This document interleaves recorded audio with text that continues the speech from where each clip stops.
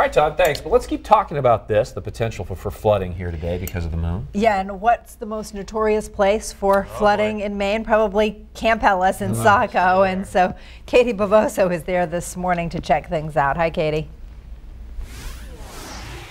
Good morning, Lee and Sharon. That's right. I'm here at Camp Ellis in Saco. No flooding just yet, but the tide is starting to come in behind me. It's creeping up there, and it's all in preparation for the king tide expected to come in later this morning. Now, king tides can occur 3 to 4 times a year, but this one today is expected to be the highest king tide of the year at 12 feet, the largest we've seen since 1999.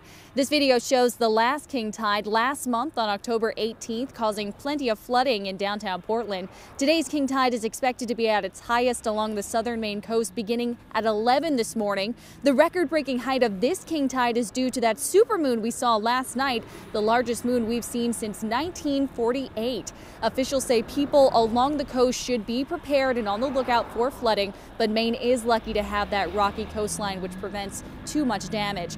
Now this picture, hopefully we've got it here, shows flooding at the Clam Bake in Scarborough last month during that king tide. That was at 11 feet 7 inches. Today's king tide, though, will be 5 inches higher than that.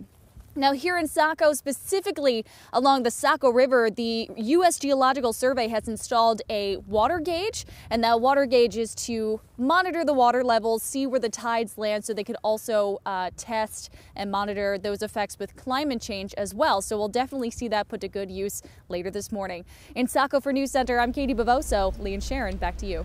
All right, Katie, thank you very much.